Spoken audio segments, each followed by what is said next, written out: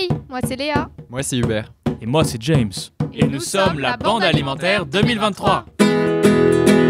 En Bande Alimentaire, un podcast de jeunes engagés, conscients et solidaires. On est super content de vous présenter notre aventure au sein de la collecte de la Banque Alimentaire.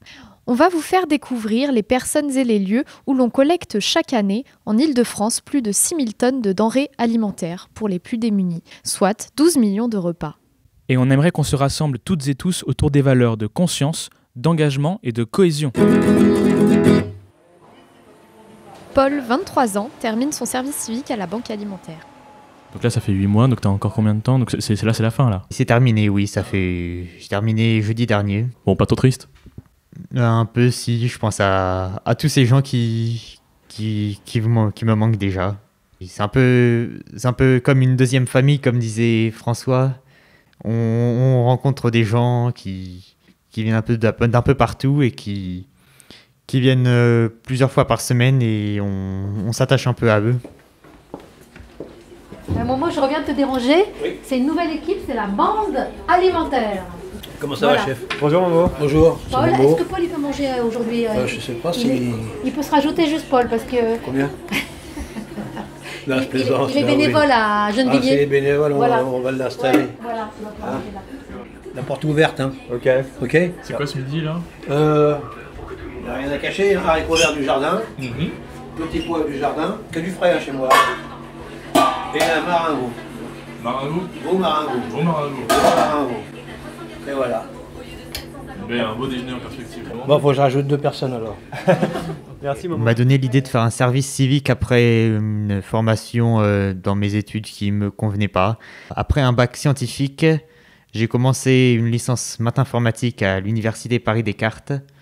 Et après 2 fois la première année ratée, je me suis tourné vers un BTS système numérique en alternance, où j'ai travaillé pour le ministère des Armées en tant que développeur. Et ensuite, j'ai commencé un titre en réseau informatique. Et je me suis rendu compte que la formation ne me plaisait pas.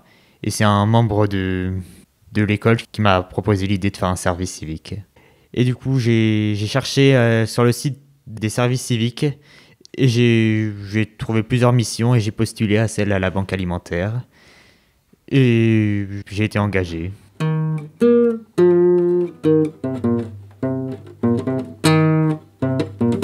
Donc le service civique, pour les gens qui connaissent pas, comment tu dirais que c'est? C'est une sorte de travail où on aide des personnes dans le besoin. Est-ce qu'il y a quelque chose de spécial dans la Banque Alimentaire qui t'a fait aller vers la Banque Alimentaire? C'est le bénévolat ou l'humanitaire qui m'a un peu poussé, la solidarité. Non, pardon, j'ai parlé de bénévolat, mais j'avais un salaire. Là, je me suis un peu trompé. J'avais à la fois un salaire de la Banque Alimentaire et à la fois en même temps un salaire du service civique. Voilà, alors il a déjà mis le couvert. C'est la salle à manger donc, de la Banque Alimentaire d'Arcueil. Et voilà, Momo a préparé le couvert. Il va rajouter une assiette pour Paul. Du coup, il y a des tables rondes, rectangulaires. Je décris un peu pour l'audio, avec des nappes sympas, une très belle table montée par Momo. C'est très mignon. On n'a même pas l'impression d'être dans un entrepôt en fait, parce que l'entrepôt, Oui. c'est un entrepôt. Ouais. Mais là, c'est juste, c'est une belle salle à manger. Ça fait familial quoi. C'est Alors vraiment Momo a familial. reçu la cuillère d'or. Et allez voir après les photos là, quand je fais Il y a des photos de... Comment ça s'appelle Alors là, c'est notre entrepôt de Gennevilliers sur la photo, et donc il donne sur la Seine, c'est magnifique. Et donc chaque année, il y a un grand barbecue et ils invitent tous les bénévoles, tous les salariés, tout le monde se réunit. Ça. Ouais, c'est à Gennevilliers, oui. Énorme. L'action de la Banque Alimentaire, en fait, on récolte des denrées invendues dans des grandes surfaces et on les trie. Et après, on prépare tout ça pour différentes associations qui passent d'abord une commande. Et quand elles viennent à la Banque Alimentaire, on leur propose aussi d'autres denrées. On appelle ça du libre service. On prépare tout ça et on leur donne. Et les commandes, on les prépare à l'avance. Et quand les associations viennent, on leur donne aussi. Qu'est-ce que ça t'a apporté, ce service civique de 8 mois à la Banque Alimentaire? Ça m'a permis de me rendre compte des difficultés que peuvent avoir certaines personnes pour s'alimenter. Et ce qui est une des des priorités dans la façon de dépenser son argent. Enfin, quand on n'a pas un salaire élevé ou quand on n'a pas de travail, on peut se retrouver en difficulté et même en difficulté pour s'alimenter correctement. Et du coup, donner de ton temps, ça t'a fait du bien? Ça m'a permis de me sentir utile.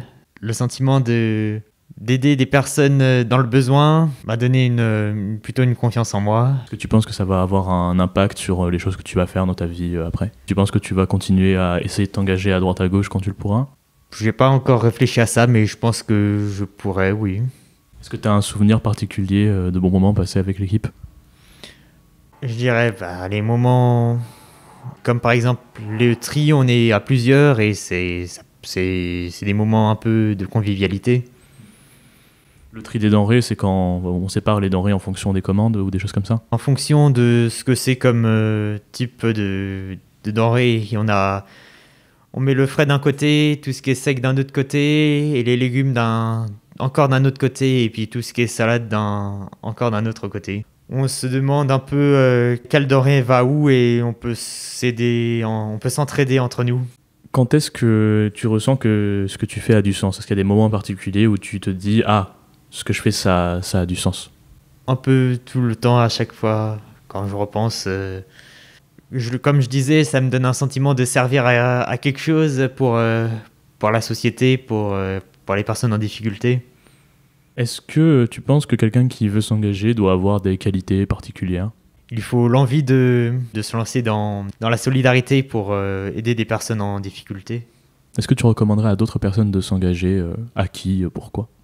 Des personnes comme moi qui font une pause dans leurs études, ou alors des stagiaires aussi qui se lancent dans la banque alimentaire.